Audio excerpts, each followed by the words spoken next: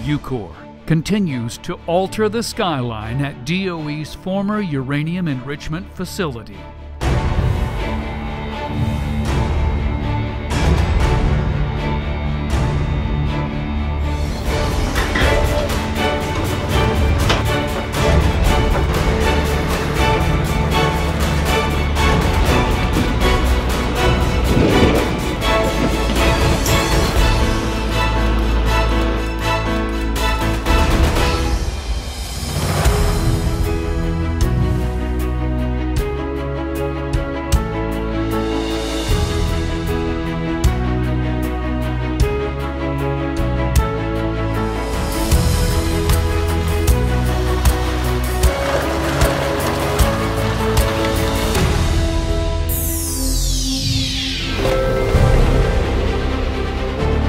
Today at TSCA, we had the TSCA stack coming off of the scrubber of the incinerator section.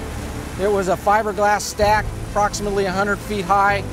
Our goal was to bring it down to the first crow's nest, approximately 50 feet. It was the upper stack that we're going to have problems with reaching with the processors.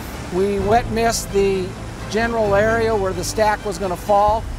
We chose to utilize the guidelines, attached it to a processor, and then disconnected the final tie line on the east side, and then proceeded to pull it back over towards the west.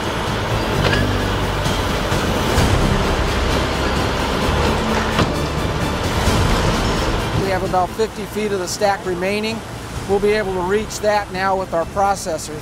There was a lot of back and forth planning on this, making sure that what we were proposing to do was the safest way to do it. So now that we have the stack down, we don't have any basically overhead hazards that we'll have to deal with. We'll be able to do all of the rest of the demo with just the processors that we have on site. We're going to be doing size reduction of the incinerator. They'll be size reduced, loaded into top loader sealands, and then shipped off-site for disposal. We'll also have demo going up on the tank areas.